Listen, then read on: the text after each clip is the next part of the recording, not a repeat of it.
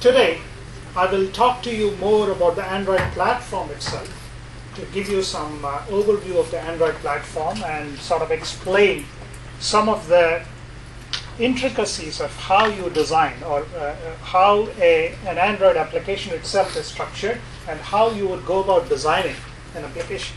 How do you view your application as consisting of its parts and so on.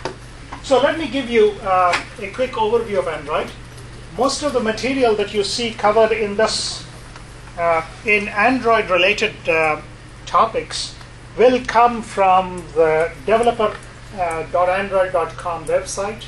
So you can go there and there will be a lot bigger detailed explanation there.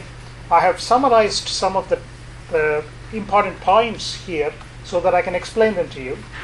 In case you want to read more, you can go to that website, and that's where I pick up all the material when I'm teaching about the platform itself.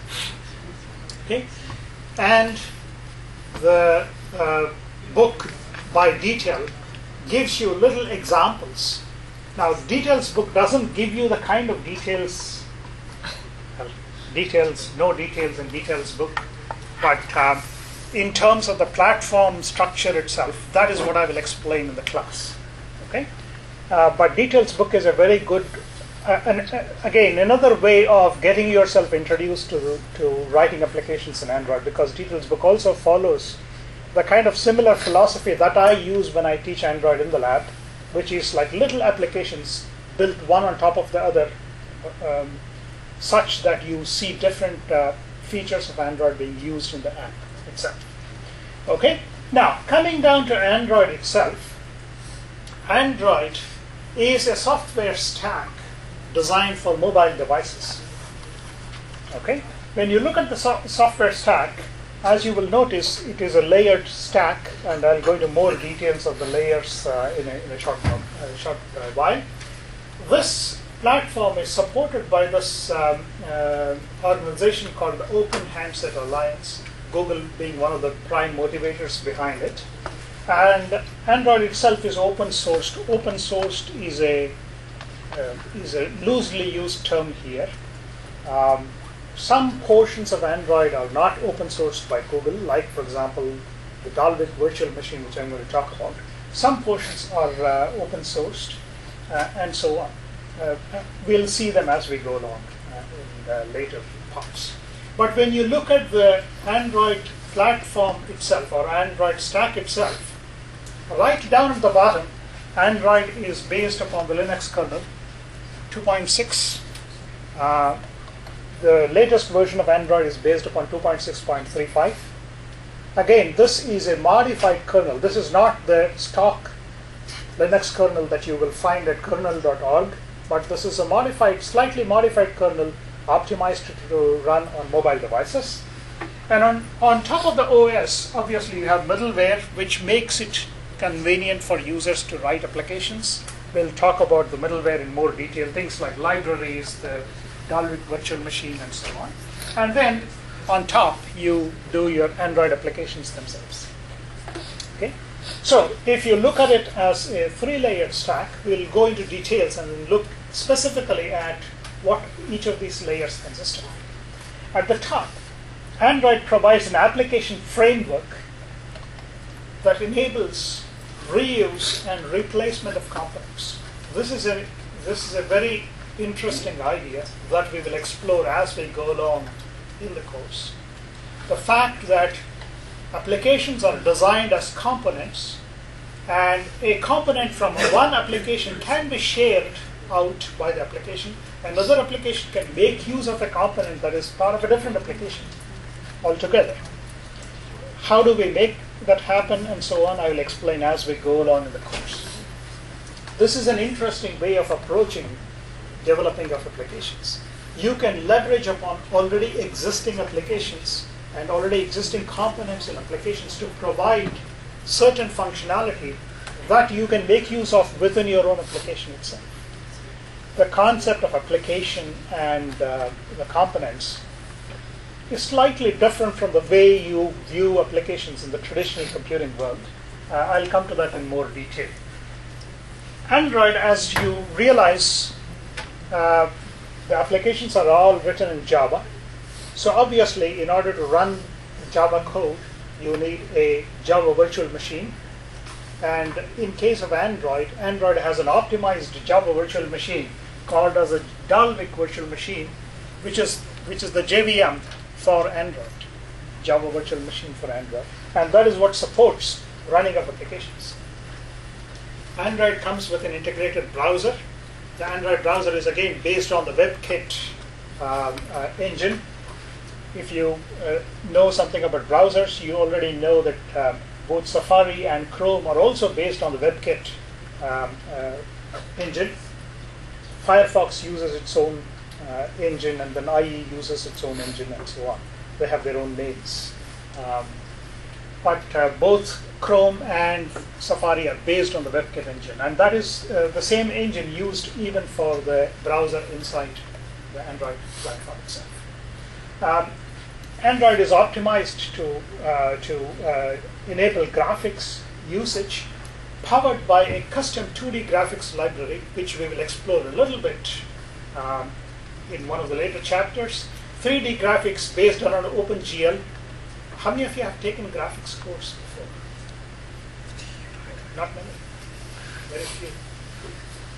Well, the amount of graphics that we will cover in this course is rather limited, because this course is not about graphics, but I'll give you some flavor of how you would write graphics applications in Android, specifically targeting Android. But if you want to learn more about general graphics, then you should take a graphics course where these things are explored in more detail. Data storage, in terms of databases, is supported in Android by using SQLite. We will go into more details about SQLite later on. SQLite is a subset of SQL. How many of you are familiar with SQL? Okay, again, just a few. Not a problem. If you take a database course somewhere, you will have encountered SQL. SQLite is fairly straightforward. Even I could understand SQL, and I have never taken a database course before. And I don't know anything much about databases myself. So that says that SQL should be a fairly easy thing to use in practice. Media support, both in terms of audio and video. Android has built-in support for several different audio, video, and still image codecs. All the standard codecs are already supported in Android, so you can very conveniently make use of any of the media already available. GSM telephony, again dependent on the underlying hardware, because as I showed you in the last class in the when I explained the smartphone platform structure, the telephony part is supported by the DSP, which is a separate pipeline there for DSP. Again, GSM as well as Edge, 3G, 4G, whatever, that goes in there. And then Bluetooth and Wi-Fi and all are supported depending on the platform. Some devices may not support all these different networking technologies. Some of them may support only a small subset of them, and so on. So depending on your specific device, you may have access to one or more of these connection technologies. Camera, GPS, all these come more or less standard with a reasonably priced platform, reasonably priced device.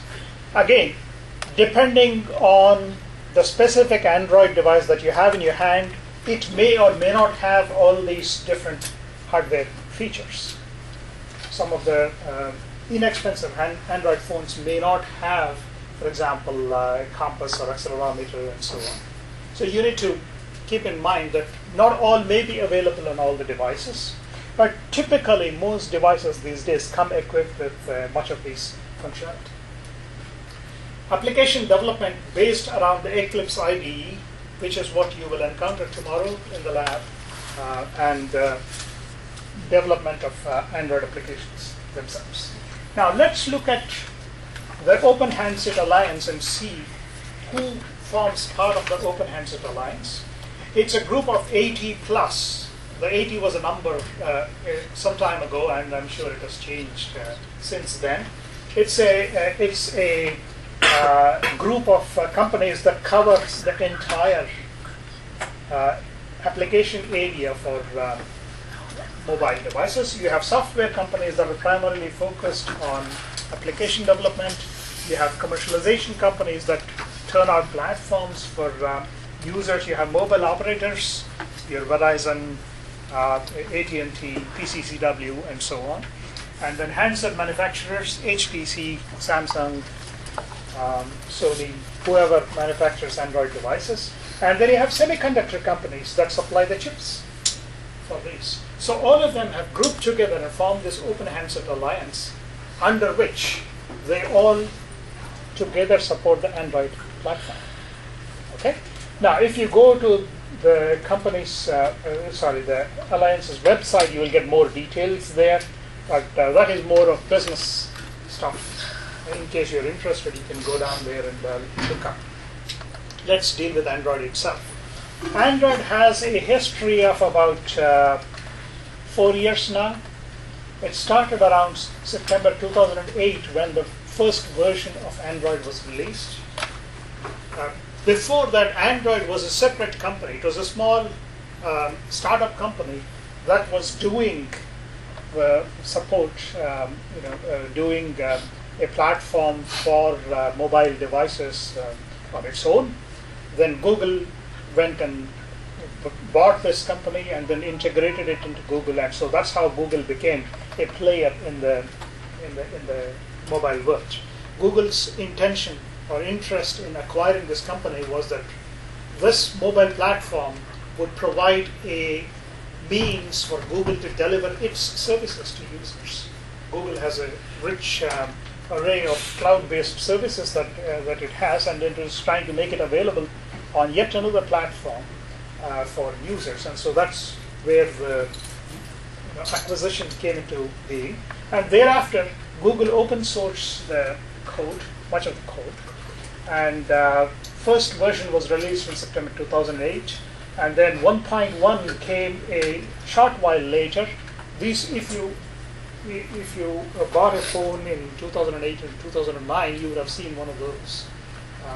There were a few around at the time. Thereafter, Android has gone through several upgrades. And again, here is a list of all the upgrades so far. Right now, we are at 4.0.3. For some reason, the people working on Android seem to have a sweet tooth. So they seem to name different versions of Android based around some kind of a dessert. So that's why we started out with cupcake, donut, eclair, then came froyo, gingerbread, honeycomb, ice cream sandwich. I don't know what J is going to be. Jelly bean, something like that. If I remember right, I heard something about jelly bean some time ago. And then K, and so on. So you can, it's a fun way of naming something. But you do notice that when you develop applications, you will be targeting something called the API level. Okay? There is a mapping between one of these to the corresponding API level and the versioning of Android. It's a little bit confusing, but as I will show you in the next graphic, in the next slide, you will notice that you can pretty much start ignoring anything below that, because most devices that were using those are disappearing, no longer actively being used by people, and you should start targeting devices down here. Ice cream sandwich is the recent one, just last month was the release of this. Android has a very frequent update release of new updates, so that's something that you need to keep in mind. But not to worry. Generally, you tend to maintain reasonable amount of backward compatibility. The newer versions tend to introduce more and more new features to the application itself. From what I see, Ice Cream Sandwich is one of the most polished versions of Android that I have seen so far. If you have used older versions of Android, you would see that it's a little bit clunky, but things are getting much, much better. And then when you talk to people that use one of the two platforms, the other major gorilla being iOS, people have strong preferences for one or the other platform. And then you would see frequent arguments online between fanboys of the two platforms. Again, I don't take any position on this. I use both platforms and seamlessly migrate between one and the other without any problem. To me, getting the work done is more important than playing with the platform. So, if you have used one or the other or both, you would notice that it's not a big deal. Ultimately, the platform features itself disappears, and then you will see the user interface for the specific application that you're using. And indeed, you would notice that many applications these days have both an Android and an iOS version, and both of them look fairly similar to each other in terms of user interface. So when you're using specific applications, the underlying platform may become immaterial in terms of your usage itself. Okay? Again, I leave it to you to make your choices in terms of which platform you would like to use in practice. To me, both of them look reasonably similar to each other. Each one has its own strengths and weaknesses, and both of them seem to copy from each other. If you would notice, iOS 5 has copied a lot of features from Android. Although Steve Jobs had this wonderful way of convincing you that that is the greatest, best thing that has ever happened to you since sliced bread. But so be it. Okay. Now, coming back to Android itself, this is the current state of affairs as of February 1st. That is just last week. As you notice, 2.3.3 has more or less taken the largest slice of the pie already.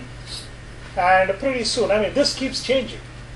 As devices of other flavors become more and more available, 2.3.3 will start shrinking, and in turn 2.2 will also start shrinking, and then one of these will start taking up a larger share of the pie. So this keeps changing day by day, and this is kind of the trend that you see over the past few years. See, as you see, 2.3.3 is currently at its peak, and pretty soon one of these 3 and 4 versions will overshadow it sooner or later. 6 months down the road, I will show a completely different graphic compared to this. All this is from the developers' website, as I mentioned to you.